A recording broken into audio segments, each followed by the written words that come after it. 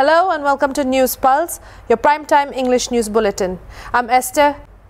A 4-day orientation program for the new batch of Social Science and Humanities departments of the Icfai University, Dimapur, which began on September 27, has concluded today. Delivering the welcome address, Vice-Chancellor Dr. Arun Kumar Verma welcomed the chief guests and new students.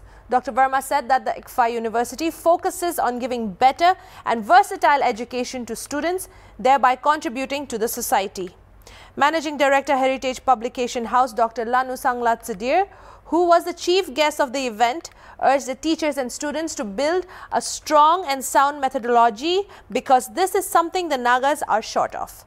She also stressed on the importance of youth studying their surroundings critically and doing a research on the society. There are people from other countries studying us, but we see very less of our own people studying the Naga society, Sudhir said. She exhorted the university to guide the students well and produce youths who will contribute for the betterment of the society. Let's get some more details on the event from our reporter, Kirkesinho Keo. Today we are here at Icfai University to attend an orientation program for the Department of Social Science and Humanities, and this orientation program is for the new students who will be coming to Icfai University. We will get to know more about the orientation program. Not just that, but we will also get to know from the Vice-Chancellor of Icfai University what is their aim and objectives when it comes to the university and what they wish to provide to the students.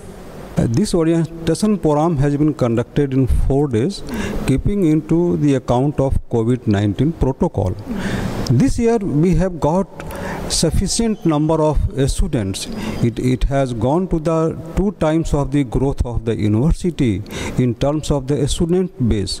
That's why we wanted to keep 70 to 80 students each day, and that we have divided into the 4 days, starting from the first day from the management science, the second day from the computers and library science, third day undergraduate level of humanities and social science, and today is the last day of our orientation program, where you have seen scientists from the DRDO and scientists from the US also was there as to bless the occasion. Okay, so what does this Icfai University aim to provide to the students? Icfai University aims to provide students with a professional capability, competency, so that they can go to any industry and government services for their employment, as well as they should be so trained in different domains so that they can start their own entrepreneurship to give the employment in the Nagaland state.